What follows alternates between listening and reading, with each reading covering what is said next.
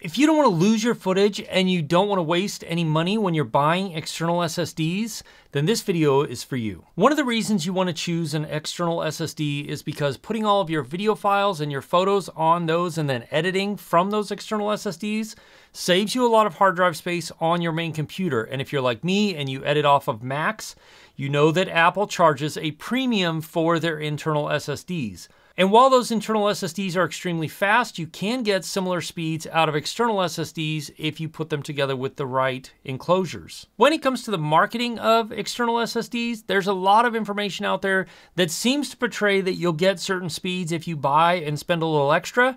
But the reality is that if you see any SSDs that say they have up to 2,000 something megabits a second, and I mean right around 2,000 megabits a second, they're counting on you having a USB 3.2 2x2 system in your computer, which no Macs have and almost no PCs have. So you won't see any benefit from upgrading to that particular drive. Instead, it's better to stay within the drives that say they have around 1,000 megabits a second, or do something like buy a Thunderbolt 3 drive or a Thunderbolt 4, Thunderbolt 3 enclosure and put your own SSD into it. Those will give you the most amount of speed for the hard drive or the SSD that you buy. And by the way, nobody sent me any of these. I purchased all of these SSDs on my own. I purchased the enclosures on my own and put them together and tested them over the last few months to see how all of them reacted or responded to a basic daily workflow or over the last couple of years. So if you're interested in picking these up, they are linked in the description. Those are affiliate links, which do help me out and will help me actually rebuild some of the cost of purchasing almost $1,000 worth of SSDs. While I have highly recommended Sandisk in the past, over the last few years, there have been a really high number of failure rates, especially with the 4 terabyte version. So I would say until we see maybe something change out with that, probably don't buy the 4 terabyte version of the Sandisk SSDs. And now that I've probably guaranteed Sandisk will never sponsor a video on this channel, let's talk about all of the different SSDs. To start off with, the smallest and one of the most affordable is the Crucial X9 series or the Crucial X series. But again, don't buy the X10 version because that will give you no extra benefit while you'll be paying a little bit more. So this is the X9 Pro. It's a 1 terabyte version. It is the smallest SSD I could find.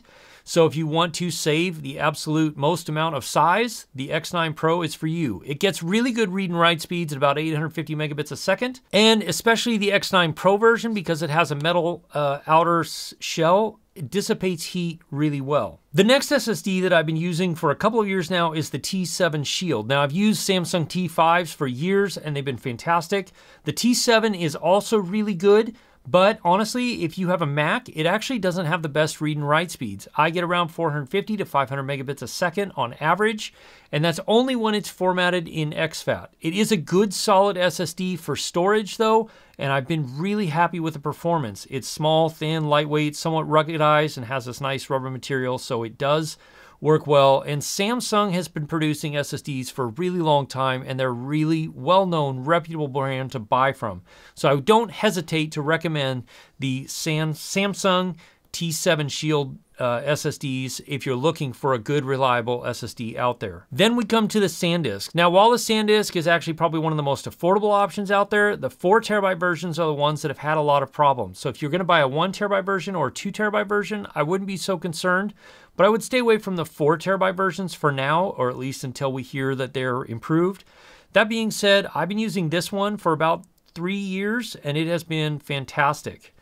We'll get into ways to mitigate risk from losing footage in just a little bit, but yeah, this has been a great drive for me. This is the Sandisk G-Drive SSD Professional, which is a 4 terabyte version. It's more expensive, it does get good read and write speeds, and it handles editing sessions really well. I've used this one for about 2.5 years, and it has been rock solid for me. It's also a really nice drive. You can see it's got some abuse on it, but it's gone with me a lot of places and handled everything I've thrown at it. And then really stepping up in price because we're jumping into the Thunderbolt 3 territory, which if you're going to offload or load a lot of footage really quickly, that's where you have to be, because this is where you're gonna get those extremely fast speeds.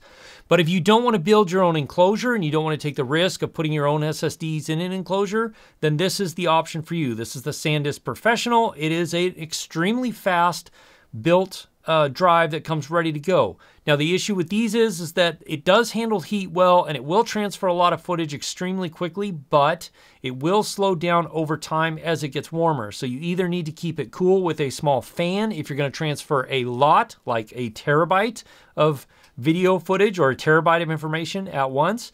But if you're just transferring a few hundred gigabytes at once, it will handle that no problem, and it edits off of this without any issues. But it does get warm as you're editing. In fact, all of these will get a little bit warm as you're editing. And then we come to your own enclosure. Now I've tried ones from Orico, I've tried ones from Acasis, and I've tried ones from with fans and without fans, and they all perform really well. They'll all get 3,000 something megabits of read and write speeds. They will all handle transferring about a terabyte of information and then they will start to slow down as they heat up. But again, you can mitigate this by putting a small fan near them to just move air across. As soon as you do that, they stay cool and they keep their maximum read and write speeds basically indefinitely. And this is where if you're okay with tinkering and putting your own system together, you'll get the most bang for your buck because you can buy these extremely fast Samsung 990 Pros or other Western Digital SSDs out there, put them in the enclosures and get incredibly fast speeds for the price that you're going to pay for these SSDs. But I wanted to see what the best or fastest out there, and that's where OWC actually put out this Express enclosure, which is a USB 4 or Thunderbolt 4 enclosure, and it is extremely fast. It's also really big, really heavy. It's a huge block of aluminum heatsink, which does help the drive handle extremely high volumes of read and writes really well. I've edited off of this, and it's performed exceptionally well. Now, the downside is, of course, that it is big and it is heavy, but if you're going to do something without a fan, this enclosure is absolutely fantastic and it will handle some pretty heavy duty loads being placed on it.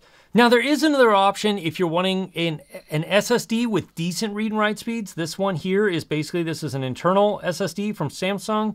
This is my main edit drive that lives on my desk for my Mac. But it maxes out at about 450 to 500 megabits a second. So it's not terribly fast. It's plenty fast enough for 4K footage and even the 8K footage off of my A1.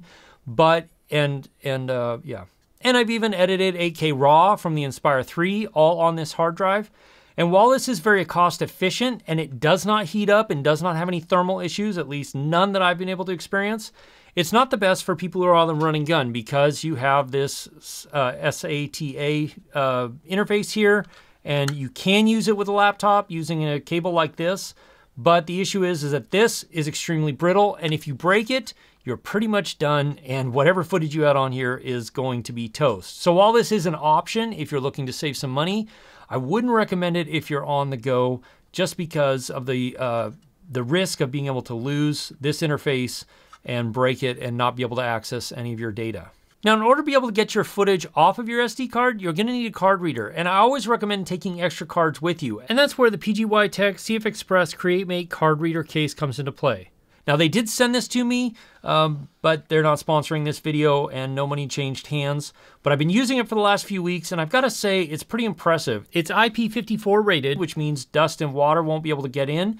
It has space for 3 SD cards, 4 micro SD cards, and in my case, I got the CFexpress Type A version because I use that with my Sony cameras. But it also has a CFexpress Type A or SD card reader built in, and it plugs into this USB-C cable here, which comes out and then plugs into your laptop. It has a really good read and write speed. It can pull the footage off quickly and keep your extra cards safe while you're out on the go. So if you're looking for a card reader slash card storage device to make sure you're never without storage, because who hasn't showed up somewhere and realized they didn't have any SD cards with you, then this is a great option. I've really been enjoying using it for the last couple of months. It's worked well. One thing I will say is that this card reader here is not a dual card reader. It will only read or mount one card at a time, but it does read the data really quickly and get it off of your SD card or off of your CFexpress Type A card or B card. They have a couple of different options, and onto your SSDs. So thanks PGYTech for sending this over. It's been great to have with me. It's a nice rugged shell and it's held up really well and kept all my extra cards with me safe and dry as I've been running around in the winter here in Alaska. I don't often do videos like this, but I do want to help you out more on the business side of being a creator. So you'll see more videos like this that hopefully are helpful to you in mitigating risk. And if you're enjoying or getting value out of this video, then consider subscribing. My goal is to help solo creators like myself make good decisions when it comes to purchasing gear and get the most out of that gear by teaching the skills you need to be able to create some fantastic content. So toward the beginning of this video, I said that Sandisk had been having a lot of failures with their 4 terabyte version of this SSD here. But there are some ways you can mitigate the risk of that, and that's having a couple of these. And what I do is anytime I'm offloading footage from any shoot I do, I put them on at least two different SSDs so that if one does fail, I have a backup of another. And then as soon as I get back to the studio, I put all of that footage onto my NAS drive, which is set up to have a 2 hard drive failure. So 2 hard drives in my NAS drive can fail, and I will still be able to rebuild and recover all of the data. Now that's pretty extreme, but if you work with clients, and in my case, where I've had to make the phone call to a client and let them know that the conference we had just been shooting for 2 days, I had lost a good portion of the footage of. If you never want to have to make a phone call like that to a client or never take the chance of losing footage, aside from backing up to a couple of these, SSDs are not meant for long-term storage. So getting them onto a spinning hard drive is good for long-term storage, and putting them onto a NAS system or something that will have a hard drive redundancy in case a hard drive does fail is really important. For me, I picked the Synology, but there are some fantastic options out there from Synology, from OWC, and from others that you could look into. Now, if I was to do it over again, I would probably pick one of the ones from OWC that has a direct Thunderbolt connection.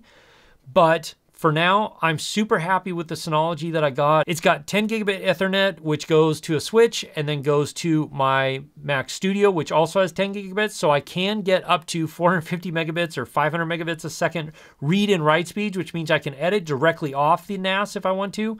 I generally don't. I still prefer editing off of SSDs because there's no lag and no delay of the spinning hard drives spinning up or spinning down. However, it is the safest solution for backing up your storage or backing up your footage long term. And then also backing it up to a cloud service like Backblaze or something like that is also really important, or having an offsite backup where you take hard drives to another location just in case the absolute worst happens. Now next, you're going to want to watch this video over here. I'll see you over there. As always, if you have questions, ask me in the comments below, or you can join my live stream, which happens most Wednesday nights at 4 p.m. Alaska time, 8 p.m. Eastern, where we can have more of a conversation and I can answer questions maybe that I didn't get to in this video. I'll see you again soon in the next one. Cheers.